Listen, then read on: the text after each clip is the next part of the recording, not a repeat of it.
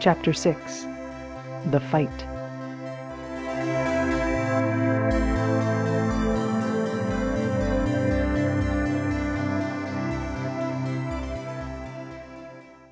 The pony pals rode their ponies with a kind of solemnity usually reserved for soldiers en route to battle. The cat weighed heavily in all their minds. Acorn was afraid of it. Pam felt a burning hatred towards it.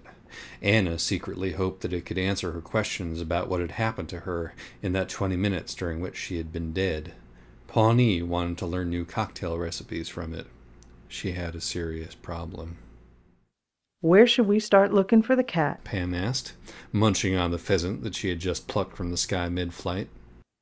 "Acorn was staring in the direction of Pony Pal Trail," said Anna, somehow still unaware of how fucking stupid Pony Pal Trail sounds. "Let's start there." Pawnee extravasated. "It could be a clue." The pony pals galloped across the field. They turned down the 3 magic beans that a mysterious man standing in a field offered them in exchange for their immortal souls. It was probably a wise decision. "Look for local politicians in the snow," said Pawnee, secretly hoping to find her mother and settle the question of her true paternity once and for all. Anna and Acorn took the lead.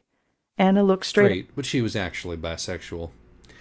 Pawnee knew that the anti-regulatory libertarian Ron Swanson politically leaned to the right, and Pam, as she was known to do, left. Inflammatory manifestos nailed to every tree she passed. After a while, Pam barbarically yawped, "I see some bullshit over here to advance the plot." Anna turned Acorn around and looked to where Pam pointed. Small tracks in the snow crackled with intense violet magics. To Anna, they looked like the marks she had seen in her dreams last night, her robot fist clenched. Pawnee dismounted to get a closer look at the tracks. She pulled out her PKE meter. Its readings were off the charts. This adventure had gone off the rails. Pawnee was off the wagon. "These are very fiendish tracks," the town said, "but they have eldritch runes. A cat's track is so goddamn evil that no runes can bind its strength. A leopard made these tracks. Fleet and nimble-footed, with coat completely covered by dark spots. And those tracks over there are of a lion, head held high and furious for hunger, so that the air itself seems to be shaking. And those tracks are from a she-wolf, ravenously lean, seemingly laden with such endless cravings that she had made many live in misery. By nature she is so depraved and vicious that her greedy appetite is never filled. The more she feeds, the hungrier she grows." Pawnee swung back up on little Sebastian. "But there shall be no greyhound, born between Feltro and Feltro," she said. "Only another fucking cat." Anna took the lead again. When they reached the 3 birches, Acorn stopped. He knew that it was his time to leave, and, surprisingly, he realized that he was ready to. He glanced down. Page 43, Acorn thought to himself. A prime number. Is it fitting or ironic that a life full of multiplicity end with something indivisible? "It's just as the ancient prophecy foretold," said Anna excitedly. "Where the 3 birches rise up, there shall he descend," said Pam. "You know Acorn." "It is not long for this world, Anna. We were wrong about the cat. He's not here for us. He's still a son of a fuck, but we can't interfere with this." "There could be a clue," Pawnee burbled. "Let's see what really happens beyond the veil, on the other side of the other side." Acorn sniffed for another minute, then he raised his head. He turned toward a trail that started behind the 3 birch trees. Minos sat in the upper branches of one of the trees, shitting silently and solemnly onto the forest floor below. "Acorn needs to leave with his feline psychopomp, Anna. We all knew that his reckoning would come one day," Pawnee said quietly. "I'm sorry." Anna nodded sadly. All 3 girls dismounted in silence. Anna closed her eyes and dropped Acorn's reins. The cat began to come down from its perch, hopping from branch to branch, leaving a tiny kitty shit on each. It landed lightly in the snow and began to saunter towards Acorn, but Anna stepped into its path. She knelt and looked the cat right in its goddamn eyes. "You are an evil fucking thing," Anna whispered. "I now understand who you are and what you must do, but I swear I will never, never forgive you. I warn you. Judge fairly, for even the eternal judge is not free from my judgment. Yes, I too have a secret. There are wheels within wheels in the town of Wiggins and fires within fires. Now go." She stood. The cat sauntered between her legs and jumped onto Acorn's back. Minos rode Acorn down the long and winding path into the unknown. Now, at the end of Acorn's lifelong journey, he found himself deep in a silent wood, the slate-gray sky foreboding, dense and stormy. An evil fucking cat kept scheming brood upon his back, a burden unremitting. As Acorn cantered on, he understood their destination would be one befitting an unrepentant sinner such as he. But then the cat of darkness started shitting. And now it seemed that every shrub and tree was naught but cat shit sown in shitty earth, a shitty island in a shitty sea.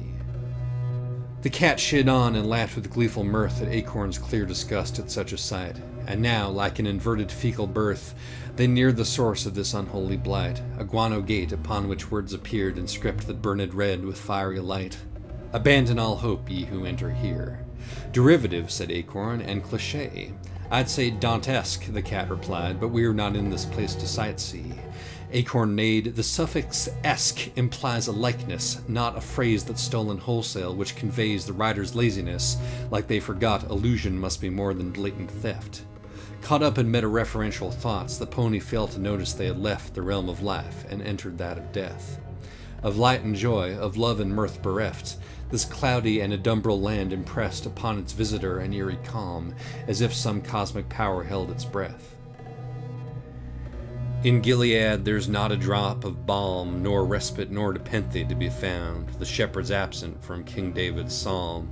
For in the river Enon he was drowned. Towards other rivers now sped Acorn on, which through this murky landscape curled and wound, Cocytus, Lethe, Styx, and Phlegathon. 'Twas Acheron, though, they now drew near, and Acorn knew he'd seen his final dawn. Grim Charon waited at his marshy pier, but Acorn whinnied, "Fuck that noise," and leapt into the waters, biting back his fear. Against the rotting waves the pony schlepped, amidst a thousand slimy souls that howled or gnashed their teeth or prayed or wept. The river's morbid currents sucked and pulled, but our determined Acorn stayed in stride. His iron hooves struck out and beat the cold and damned spirits right between their eyes. The wraiths shrank back, and in their swirling blood, as black as sin, was Acorn rebaptized. At last his hooves did touch the fetid mud of that dread river's other darker bank, where blew a constant miasmatic scud of misery from which all pure souls shrank.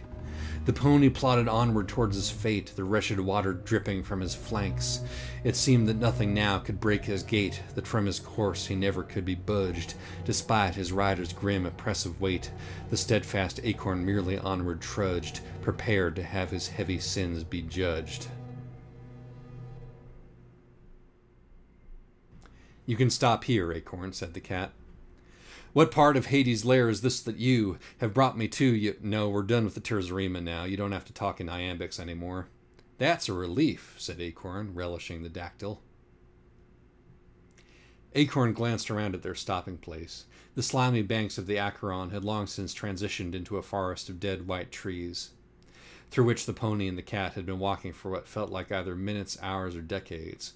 But now Acorn and the goddamn cat stood in a small clearing filled with cold, flat light that filtered down from some unseen source in the uniformly cloud-covered sky.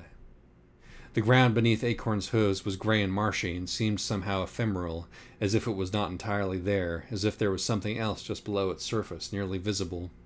An oppressive mist hung in the sky and over the ground, sending cold tendrils to lick at Acorn's fetlocks. Silence.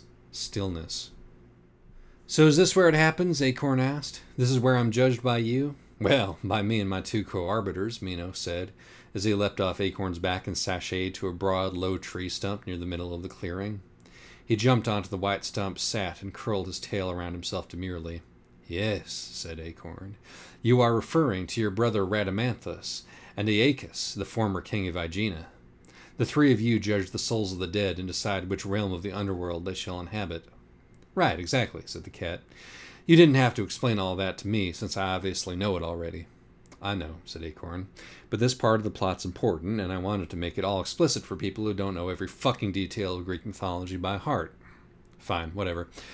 The point is, Acorn, the other judges will be joining us shortly, and then your soul shall be laid bare, for I have known your sins already, known them all, the sins that fixed you in that formulated phrase, and when you are formulated, sprawling on a pin, when you are pinned and wriggling on my wall, then how will you begin to spit out all the butt ends of your days and ways?" "And how should you presume?" Acorn shot back. Minos shook his tiny cat head. Acorn, that is not what you meant at all. That is not it at all. The cat began licking one adorable white paw and glanced slyly at the defiant pony from the corners of his bottomless eyes. So tell me, has it been worth it after all? Has it been worthwhile?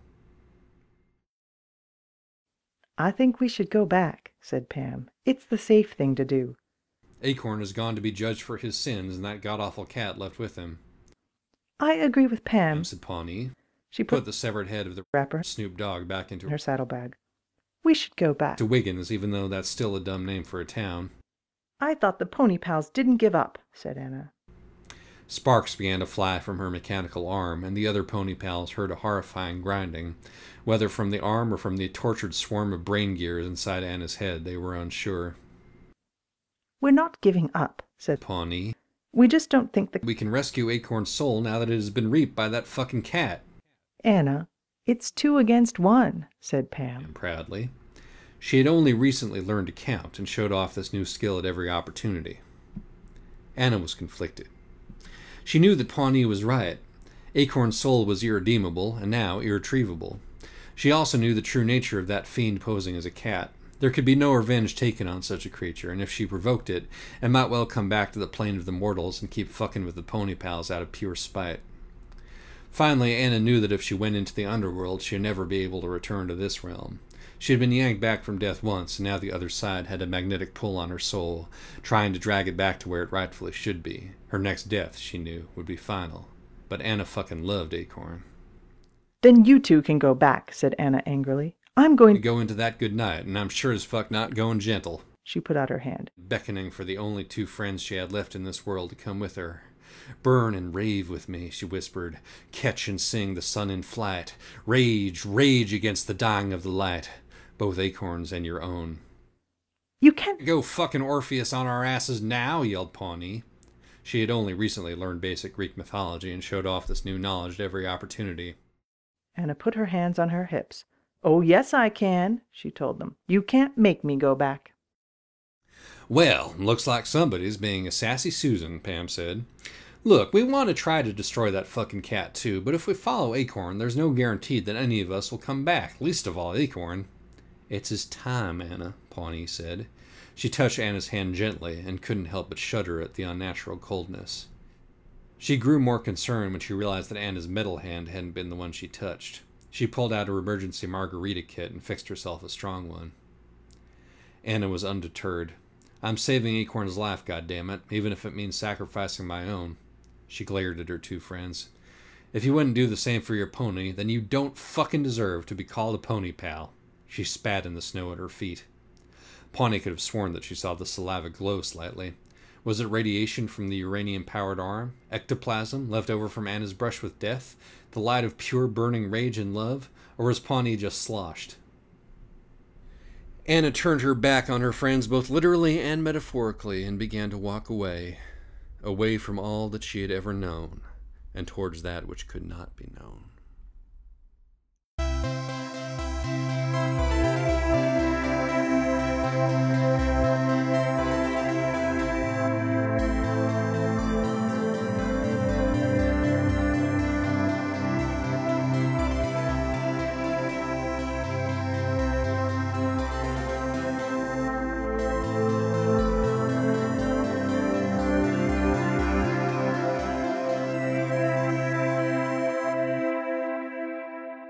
Detective Pony was originally written by Jeanne Betancourt. The first 2 pages were altered by Andrew Hussie, pretending to be Dirk Strider. The rest of the pages were altered by Sonnetstuck, also pretending to be Dirk Strider. The book is read by Duckface as yet another person pretending to be Dirk Strider, and Naked Bee as Jeanne Betancourt, a 4th character who may or may not be Dirk Strider. This recording was instigated, perpetrated, and assembled by Naked Bee.